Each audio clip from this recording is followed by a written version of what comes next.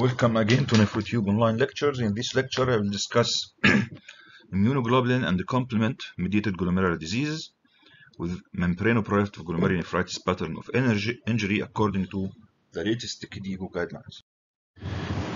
As always, I say that the PowerPoint of our lectures are present at nephrotube.com. The videos in English and Arabic languages are both available at NephroTube YouTube channel, and please follow us on Twitter, Facebook page, and Facebook group for more activities. The first point that I have to mention that the terminology of membranoproliferative glomerulonephritis is not considered as a disease. There is no disease called membranoproliferative glomerulonephritis. Membranoproliferative glomerulonephritis is a light microscopic pattern of kidney injury. It is not a disease. So the old nomenclature of MPGN type 1, type 2, type 3 shouldn't be used again. When you find MPGN in the pathology, this is not indicating a specific disease. It is indicating a specific pattern with multiple etiology that I have to search about. That's why the work group of KDIGO guidelines suggested eliminating the term MPGN from the new glomerular disease guidelines and classify the causes of this pattern into three major categories. If you find MPGN pattern of injury, we will classify this pattern etiology according to the type of the deposits. If the deposits are of immunoglobulins plus minus complement, so this is immunoglobulin immune complex mediated MPGN pattern of injury. And you have to exhaust yourself to find the cause of this pattern, which may be monoclonal gammopathies, infections, autoimmune diseases, and finally it may be idiopathic if you didn't find any cause for the deposits. The deposits in the pathology may be only complement mediated. Here it is an immunoglobulin mediated plus or minus complement. Here only it is complement mediated, so we will say that it is a complement mediated MPGN pattern. Maybe due to C3 deposits or C4 deposits, and each one of them divided into C3 or C4 dense deposit disease or GN. Dense deposit disease, we say that term if the deposits are in a ribbon-shaped pattern, and C3GN or C4GN if it is scattered, not in a ribbon-shaped pattern.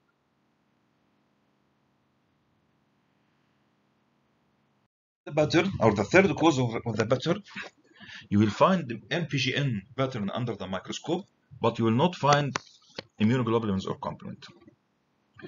This may be caused by antiphospholipid syndrome, HUS, especially the recovery in the phase of recovery, sickle cell anemia, polycythemia, and many other causes. So, broadly speaking, we can classify MPGN pattern according to etiology: positive immunoglobulin complement mediated and the negative immunoglobulin negative. Here is immunoglobulin immune complex mediated, complement mediated without any deposits. We talked about these according to we have different causes and different mutations in the complement that may precipitate complement deposits, and here you will find it is infection, autoimmune disease, monoclonal gammopathy, fibrillary glomerulonephritis, and finally it may be idiopathic.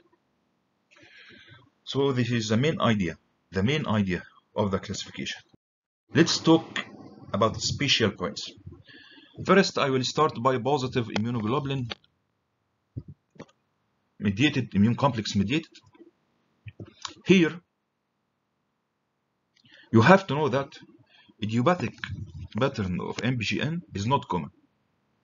So when you have a patient with MPGN pattern, positive immunoglobulins plus minus complement, you have to exhaust yourself to find the cause. Because idiopathic MPGN pattern is not common. Even that, if you have a patient with MPGN, positive immunoglobulin plus minus complement, and you didn't find complement deposits, infection, or autoimmune disease cause, before considering that the patient idiopathic, you have to exclude complement dysregulation.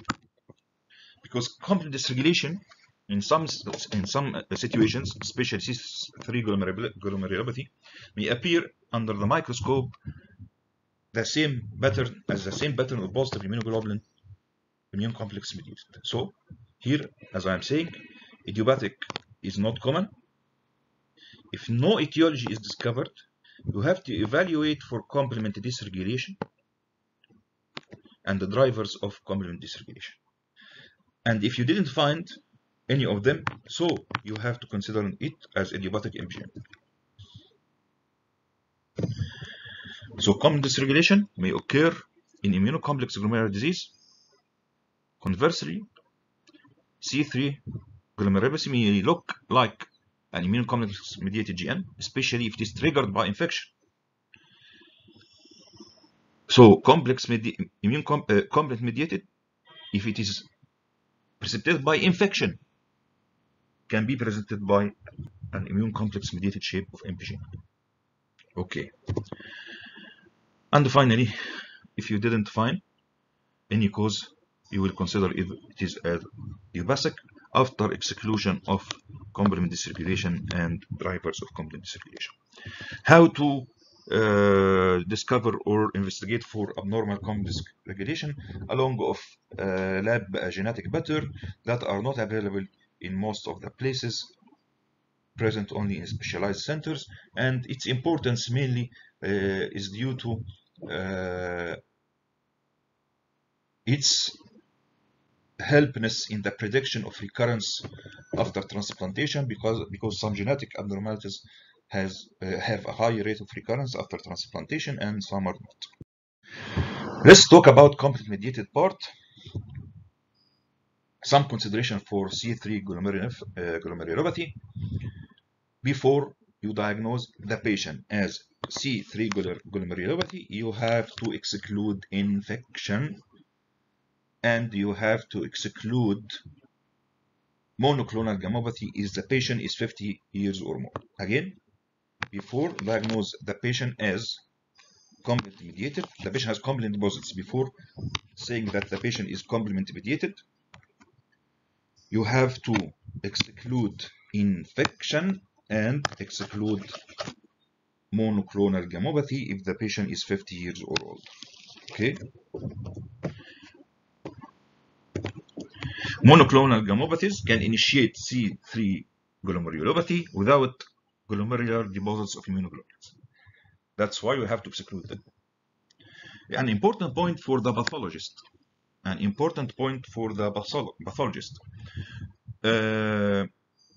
Sometimes the monoclonal immunoglobulins may be masked and not appear during routine immunofluorescence investigation. So the pathologist must use proteolytic digestion on the paraffin embedded biopsy to detect monoclonal immunoglobulins. This in any trial of discovering monoclonal immunoglobulins, to not miss the diagnosis. And if there is no infection or monoclonal gammopathy, you will have to search. You have to search for the, as we said before, the genetic abnormalities and the mutations in the complement and the drivers, mediators and regulators of the complement pathway. Okay, let's talk about treatment. First, treatment of immune complex mediated glomerulonephritis of known cause. Of known cause, we will treat the cause. If it is an autoimmune disease, you have to treat autoimmune disease. Monoclonal gammopathy, you will treat it. Infection, you will treat infection, and so on. But what about treatment of immune complex glomerulonephritis without unknown cause? With unknown cause, you have to try glucocorticoids plus minus immunosuppression based on the severity of the disease. And we have here what is the condition and how to treat.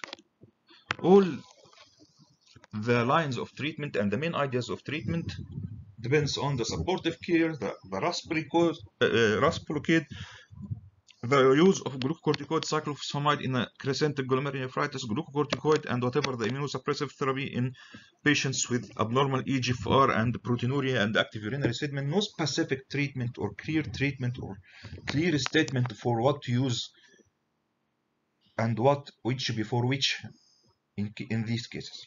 So you have to try. And finally, if the patient didn't respond to treatment, the patient should be considered for a clinical trial where available.